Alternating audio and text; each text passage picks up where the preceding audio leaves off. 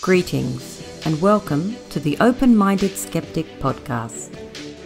My name is Sharon Ann Rowland and I'm your host. Our guests today are the hardworking father and son Progressive Archaeo Historian team of Stephen and Evan Strong. They are also current columnists inside our magazine, The Oddities E-Club magazine, which you can download our app and the first 8 issues for free today. Stephen is a secondary school teacher with a background in archaeology and education. He was involved in the formation of a graduate diploma of Aboriginal education for the New South Wales Department of Education. He wrote units on traditional law and contemporary history. His son Evan has a background in anthropology and Indigenous culture studies. He's also done counselling and mediation with a bachelor's degree in social sciences and graduate studies in psychology. Both Stephen and Evan have spent many years learning, living and working with the Bundjalung Language Confederation. That's in the Northern Rivers region of New South Wales.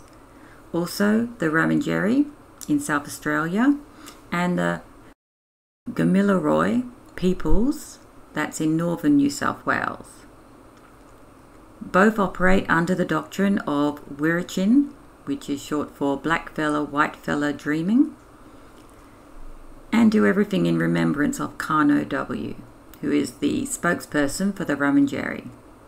They work with a diverse, informal network of independent researchers, original custodians or elders, patrons, supporters, and of course, good friends. Stephen and Evan are currently based near Byron Bay in northern New South Wales. If you would like to find out more information about the boys, then please go to www.forgottenorigin.com. That's www.forgottenorigin.com. We will be doing 3 shows encompassing the highlights from 2 interviews done in 2018 and 2019 with Stephen and Evan. This is highlight 3. The Crypt of the Pharaoh's Son.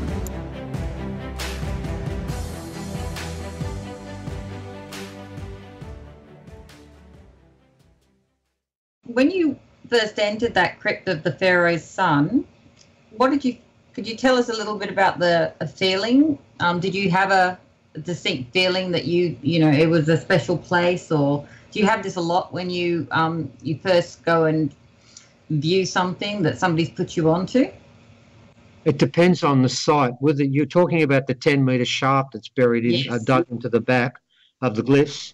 Yeah, the one that's the Pharaoh's son, the Crypt of the Pharaoh's son. Nefertari, yeah. And we actually do have a bone that was given to us that we've taken to CAT scans, and it's been looked at by hospitals and experts, and they told me it's a human bone and it's incredibly ancient. We have that, and an elder gave me that, and I suspect it was found at the actual opening of where the crypt is that you go to. I suspect it's his bone and the place was robbed some time ago, but it's 10 metres. It's been cut into the back and into this. Now, I can tell you, and I've got to be fair about this, you should always do both sides of the story. There is an official explanation by the government about this 10-metre shaft. For a while, they used to say it was natural, and everyone just said, oh, give me a break. And they knew in the end they couldn't get away with that. It's not natural. It's been cut sheer on each side, and it's parallel for 10 metres. It's the same distance apart, 90 degrees on both sides. It's been perfectly cut. You can see the chisel marks in it.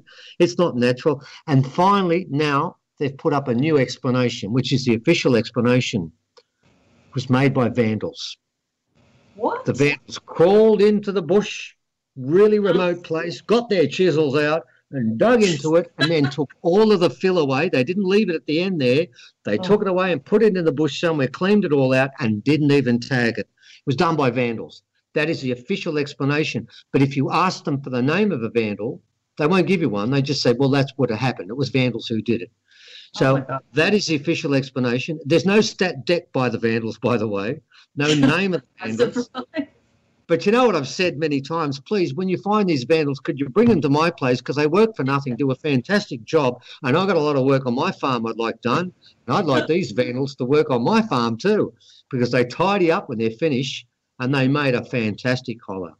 I believe, without a doubt, that it was for some time the burial place of Nefertari, because that's what's written on the front. In fact, where that particular passage is, if you were to go a quarter of a metre further, you'd be at the actual end of the tunnel. But inside, you've got to get inside and you've got to drop down when you go in there. I suppose the problem, you're going to be disappointed with this, the problem we had when we went in there is we went up one side and there was a guy in front of me called Gavin who went up one side, and we got up to one side and there were 100 spiders there. It was pretty freaky. We got out of there in a hurry.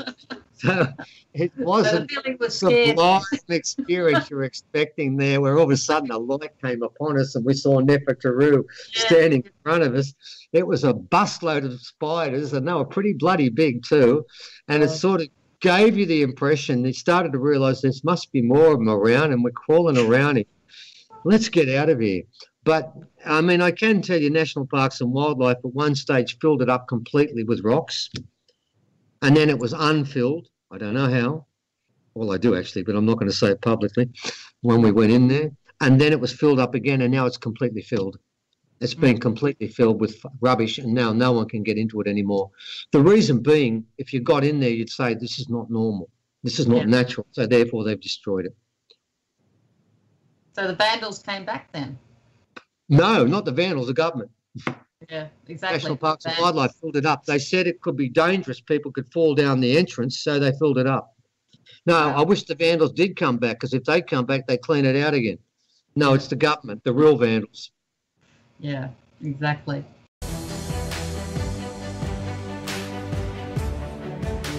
The Ramindjeri Elders Claim.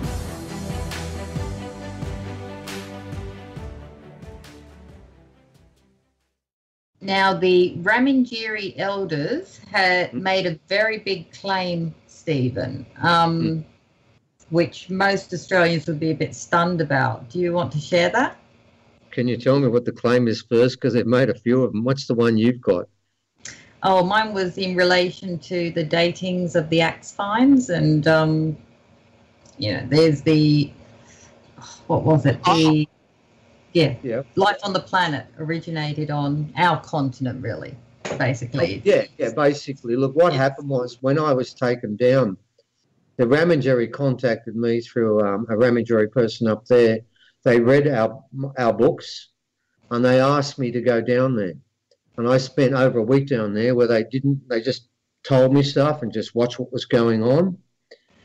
And then at the finish, when I had I always carry this clipboard I write with paper and pen. Sorry about that, guys, but that's how I do things. And Karno, there was quite a few elders there, probably about a dozen or so. And they were sitting in circle doing ceremony. Karno came up and grabbed the clipboard and said, threw it away and said, enough of this white fella stuff. And then they gave me ceremony. And at the end of it, they gave me directions on what I was to do, on what I was to find, and told me how I was to go about it. And they started to talk about the Pleiadians coming here. And we spoke about boats, and I remember one of the elders, Peter Evans at the time, said to me, he said, but that's not the only way we travel to the Earth. We know, there are other ways, aren't you? I said, yeah, I do, but I'm not going to do them. I'm not going to talk about the Pleiades. I'm not going to talk about UFOs. That is not what I'm going to do. But what brought me down there was he claimed that the original people had circumnavigated the world in a figure eight. Now, what's interesting about that is obviously I thought, hang on for a sec, this is interesting. And it went back hundreds of thousands of years ago. But if you look at how you would circumnavigate the world, it will be in a figure eight. That's what the currents will do. And they told me, they'd explained to me how it was done. I assumed it was done by boat. They made it clear it was done by boat and by vehicle above the water, both ways. And the reason they went in that passage is because it's a ley line. They follow the lines, the sacred lines that crisscross this earth. This planet has so many powerful magical lines where they build, well, as you know, they build the pyramids on there, they build churches on there. Well, the churches kill the lines, by the way, and the original people build their ceremonies on there, and they travelled through that, and they used that energy. What I thought it was is I thought it was they circumnavigated the world in a figure eight and took their genes to the rest of the world, which they did. I thought it was by boat. They told me it was by boat and by ship. But I mean ship that actually flies as opposed to boat that doesn't. So they did it both ways. So that's what actually originally got me down there. That was the promise they would give me, the full story to that, which they did. And in return, I was given my first ceremony. I believe my son tells me, because I've forgotten, I've had 5 now, which gives me some right, and Evan some right, because he's had most of them too, to speak on behalf of the Aboriginal people, because we do get these ceremonies. And what's consistent, we've done a disappearing ceremony, and I still to this day don't know how I disappeared, nor the others, but it did happen. That was on a certain day, and with an elder that knows how to do this stuff, and I still don't know how to do it, but we did it then. Those ceremonies always link in with one thing. Every time we do a ceremony, we're always told to look up to the stars and to the Pleiades. They're always linked into part of that story too. So that's where our narrative, which until I did ceremony, we hadn't mentioned the Pleiades and travelling by spaceship anywhere. That's where it began there. And I remember saying to Peter, I'll never talk about it. And he laughed at me and said, you have no choice and you will. I said, no, I'm not going down the Von Daniken way and getting smashed like he does. I'm not going to touch that. Yeah. And he laughed at it again. He said, you will have no choice in this. And Peter, you were right and I was wrong. Yes, I think a lot of us feel that, but it's after a while you just get used to the fact that, you know, it's kind of an honour to have been chosen, though, don't you feel? Absolutely, and of course it's an honour, but a lot of people get chosen. They don't all follow through with it because there's been a lot of hassle as we've done this. I can assure you, as you probably know, it's not just threats from the government. I've had death threats, and I'm not talking about singular. I've had death threats. We've had all sorts of things that have happened, but they're part of the deal. That's part of the honour. Every now and then you get tested, and you have to stay strong to what you believe to be true, and that's what we do. I mean, when I go onto country, I always make sure I speak to an elder of the old way law, and I get my direction from them, and I make sure that what I do and what I say is in accord with the people I believe. And see, it's really simple to do the archaeology we do because we get asked there. We don't have to look. They take us there and they give us the answer. All we've got to work out are the questions. Whereas when other people go there, they haven't got a clue what they're doing. Well, in our case, because we believe the elders, and you've got to remember, it's the oldest culture on the planet, and it has an oral tradition. It also has a written tradition because our rocks, it's written on there. It has it both ways. And there is something you've got to understand, ladies and gentlemen. In Australia, most tribes don't have a word for lying. And if people tell the truth, and everyone's telepathic, then the stories don't change because they're not allowed to change. You can't tell a lie, and you never tell lies about the spirits because the spirits will know, because original people believe the spirits are in everywhere. They're in the grass, they're in the trees, they're in the birds, they're everywhere. And when you lie to the spirits, they tell someone else and you get found out. So if everyone believes that in this country, and they did until the whites came, then you find what you have is a history that never changes and is truthful. So it's easy for us to do archaeology. We go where the elders tell us and we take their story as the answer. Then all you've got to do is fill it in with a couple of questions and a couple of clever comments and a couple of pictures, and it's easy. Axe artefact datings that confirm the out of Australia origin story. Surely the datings of axe finds within the Australian region, we're including PNG here, should convince many that life on our planet originates on our continent. I mean, I'll just go through the list that that I found in one of your articles, Stephen. The Huon Terrace, PNG, 40,000 years. Your Walden Land, Northern Territory, 35,500 years. Sandy Creek, Queensland, very close to me, 32,000 years. Malangang, Malangang, Northern Territory, 23,000 years. And the handheld chopper, 60,000 years. And the closest that mainstream history and archaeology has found was the one in Noah Cave, Sarawak, Malaysia, and that was only 15,500. Yeah, and there's a possibility there's something in Japan that might be 20. Yeah, and there's been another axe that's been found in Jaywin country, which has been dated at 65,000 years now. Wow. Okay. The question is, because an axe, if you think about it from stone to technology, the axe is basically the most important tool there is. And what you're suggesting is, how is it that all the axes are found and choppers are found in Australia first before they're found anywhere else? It's simply because most stone technology begins in Australia. And it's found all over. It's found 40,000 years, 65,000 years. And in other countries, it's much younger. And what that basically tells us is that when you start to look for the beginning of culture, for stone tool technology, for religion, all these things begin in the same country. So it's a concrete piece of evidence that reminds us once again that no matter which way you look at this, it always comes back to Australia first. And what goes out of Australia. And, of course, ladies and gentlemen, think about it. What was the last country to lose the hunter-gatherer lifestyle? Which was the last continent that held on to the first dreaming in the first way? It was Australia. America went before Australia and then Australia. Why were we the last? Because we were the first. And that's why it held out the longest. We also believe that the original people obviously went around the world, and they were in many other places. We found skeletons of them through the whole of America. That's a given.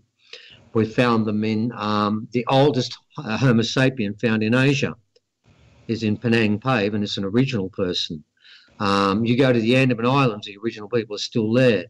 Quite recently, they did a DNA study of Dr. Rao did it in India, in the southern part of India, and found 7 people there that had unique Australian Aboriginal mitochondrial DNA signatures that weren't even Indian to this day. So they were everywhere, spreading their genes from way back. And those genes, as I said, with Lake Mungo, the genes of Lake Mungo have what are all Europeans. Well, one of those original people went towards Europe, and as it got colder, then the noses start to collapse a bit more because you've got to conserve more heat, and you start to lose the pigmentation in your skin, and you start to create the Caucasian race. And that comes out of what we can see now from Lake Mungo, from a being that was part of that. So those things take place as they spread around the world. And as they go around the world, the original people were sharing everything they had. And that includes, ladies and gentlemen, something you might surprise you, bows and arrows. You only have to read Captain Cook's diary on the day he raised his flag at Botany Bay, and he wrote in there that we saw a man walk down the hill, an original man, with a bow and a bundle of arrows, and it said it's the first we've seen in this country. That was on the east coast of Australia. Now, you read the books and you will be told by everyone the original people never had bows and arrows. Yeah. I would say to you, try and kill a kangaroo or wallaby with a bow and see how you go in an arrow. It might scratch, it might be an inconvenience, but it will not stop them from jumping because they're very thick. Throw a death spear and you will stop them. So what point and what use was a bow and arrow? But they had them. They were here. So what I'm sort of saying is, to an extent, that even simple bits of history, like the original people had a toolkit that didn't have a bow and arrow, not according to Captain Cook. He's the one who said they had them there, said we saw them as we stood on the deck of the ship. So it wasn't just Cook maybe hallucinating by taking mushrooms or something else like that. All of them saw it, and they all comment on the fact that's the first one we've seen. And by the way, that's funny. I've read that in books that were given to schools. Yet the teachers would tell them that they just had spears and they never had bows and arrows, because to an extent the axe is the highlight of what you can do with stone, but with wood, the highlight you can do outside a gun is a bow and arrow. And of course the original people didn't have a bow and arrow. That makes them lesser people. So therefore, we can't mention that, can we? Because that destroys the myth of the original people being ignorant and uncultured and all the things that made it terra nullius for 200 years. Because terra nullius means people unworthy of the land. They had a bow and arrow. Yeah, just incredible. I mean, there are so many Australians that have no idea about any of this, Stephen. This is just incredible.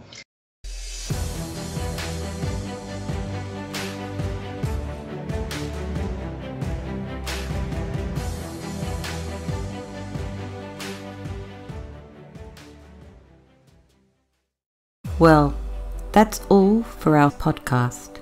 Thanks for listening, and remember, if you want to support what we do, then share, subscribe, and leave a positive review over on iTunes for the open-minded skeptic. My team and I look forward to entertaining you once again in our next podcast. To check when our next podcast is, simply head over to www.tomspod.com. That's www.tomspod.com.